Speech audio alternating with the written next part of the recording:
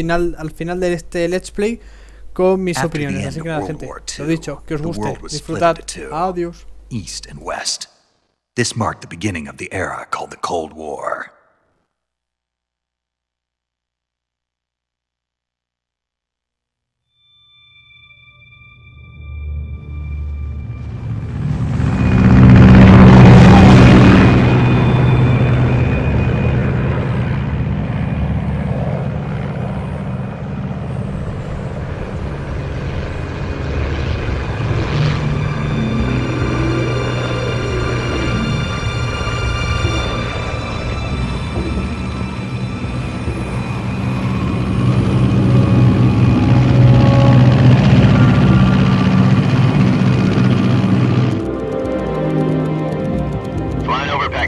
Altitude 30,000 feet.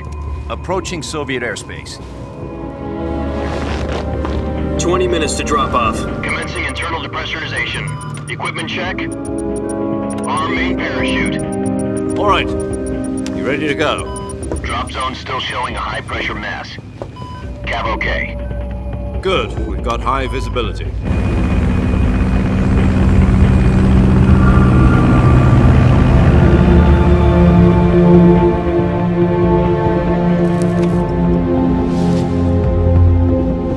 Put out that cigar. Connecting oxygen hose to interior connector. Put on your mask.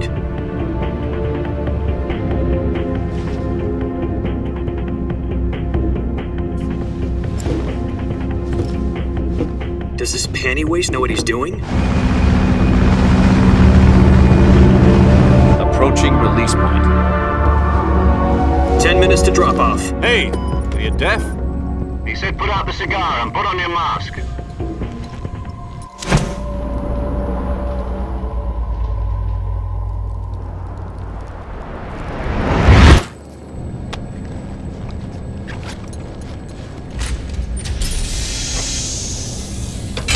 Depressurization complete. Checking oxygen supply. 6 minutes to drop off. Opening rear hatch.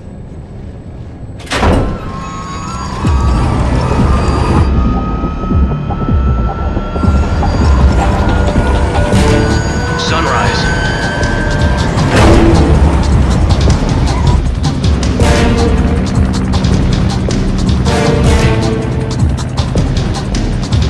External temperature minus 46 degrees Celsius. 2 minutes to drop off. Stand up.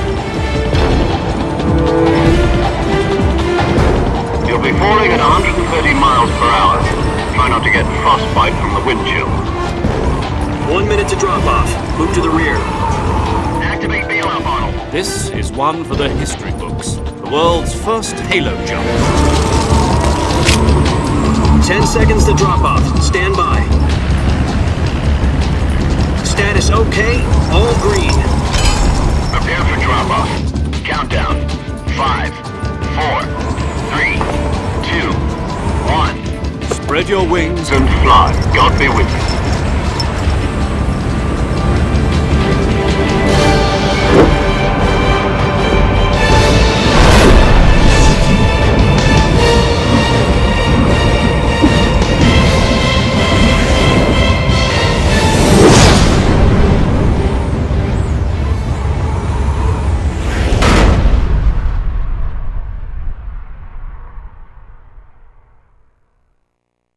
Jack, I've got some important news. The head of the CIA has finally given us the green light for the virtuous mission. Virtual mission?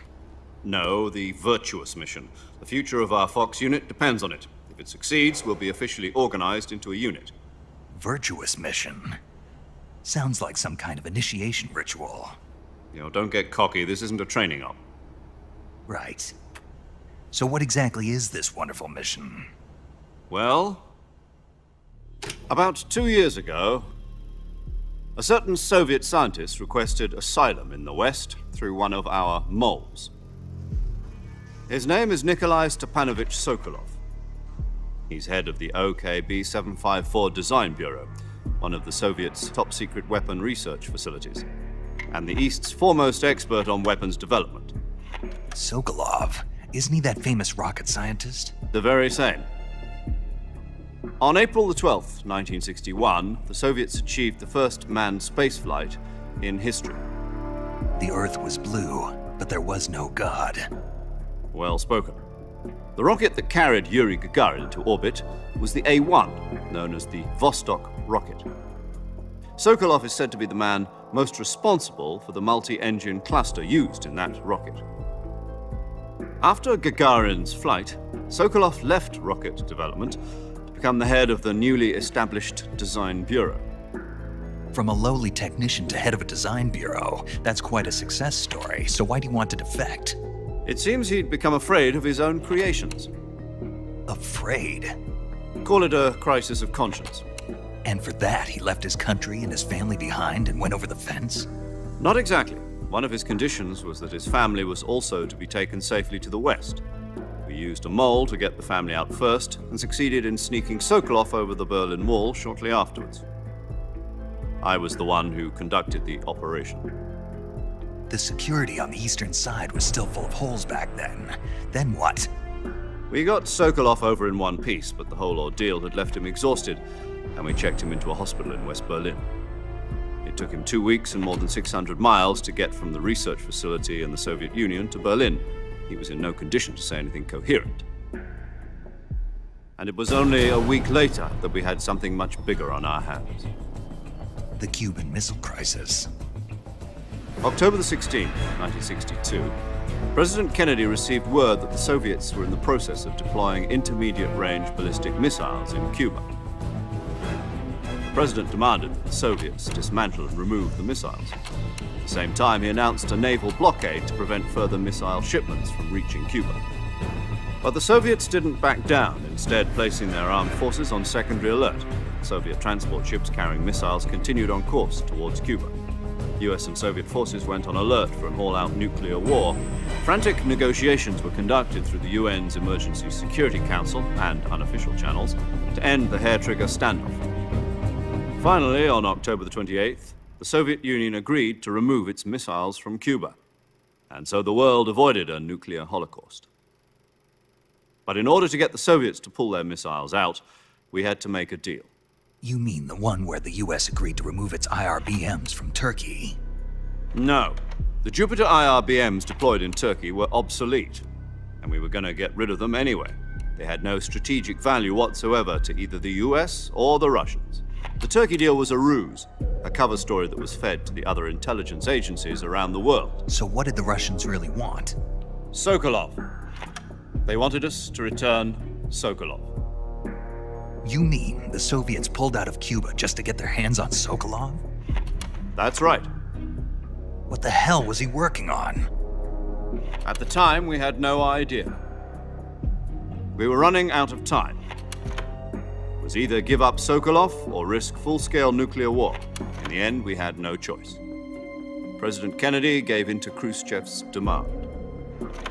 The next day, I got Sokolov out of the hospital, handing him over to agents on the eastern side.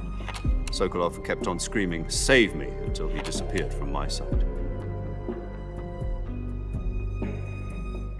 Then a month ago, we received some new information from one of our moles. About Sokolov? Yes. He was taken back to the research facility and forced to continue working on the weapon in question under KGB supervision. What's more, it's on the verge of completion. So what kind of weapon is it? Something to do with space rockets? No, missiles. Same technology. I guess you're right. We don't know the details, but it appears to be a new kind of nuclear device. For half a year now, the Soviets have been conducting frequent nuclear tests at Semipalatinsk. Something to do with the weapon, I assume. We're talking about a secret weapon so big that Khrushchev was ready to pull out of Cuba to get it back. Is Sokolov still in the facility? No. According to our intelligence, he's in Selinoyarsk, a place in the mountains about 3 miles to the west that's known as the Virgin Cliffs. The Virgin Cliffs. Nice name for a virtuous mission. They moved him there just recently. Why? Apparently, they're conducting a field test of the weapon, but it's our best chance to get him back. This mission would never have been possible if he was still in the research facility. This is our last chance. Sokolov must have known that too when he contacted us.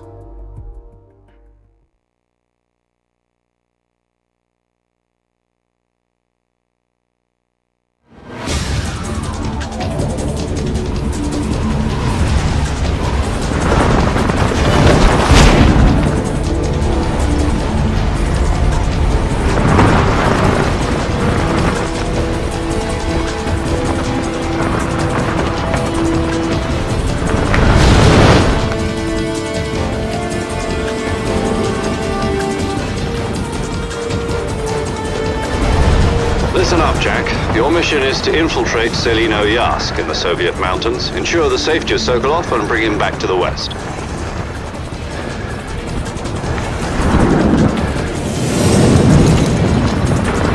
If we don't get Sokolov back before that weapon is complete, we'll be facing a major crisis. The clock is ticking.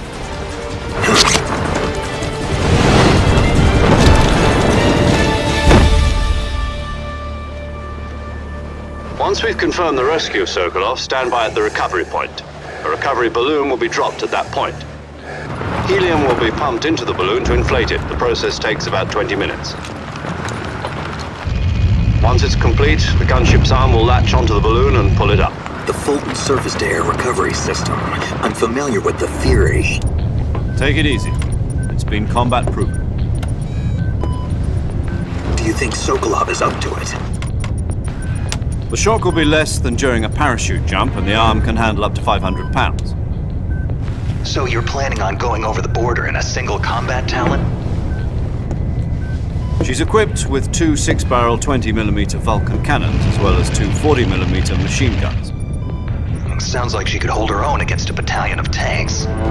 Even with the fuel in the reserve tank, we're facing a 4-hour time limit. If all goes well, it shouldn't take more than a few hours. Home in time for dinner.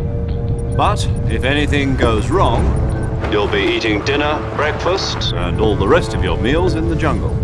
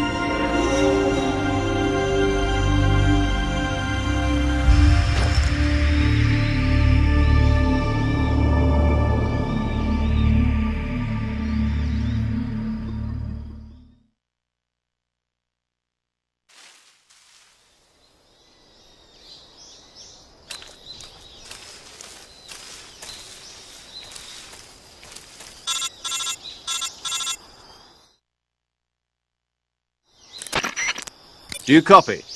You're already in enemy territory, and somebody might be listening in. From here on out, we'll be using code names to refer to each other. Your code name for this mission will be Naked Snake. I'll be referring to you as Snake from now on. You're not to mention your real name. Snake? What, you don't like snakes? What do you mean? Well, you've eaten one before, haven't you? In survival training. I'm glad to hear that. I don't know if I'd ever order one in a restaurant, but... Be careful, you might not have a choice. What about you, Major?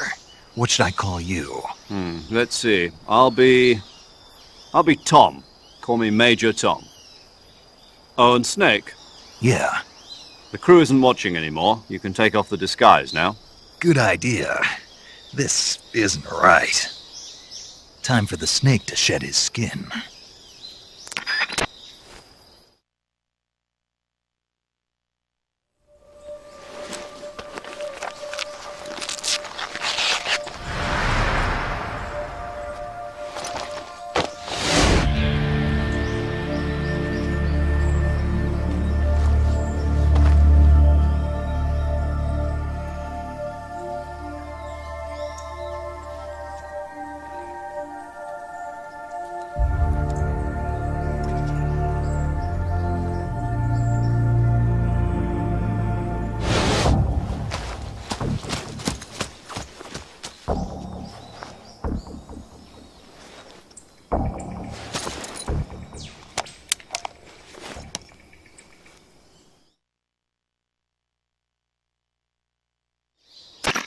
Can you hear me, Major Tom?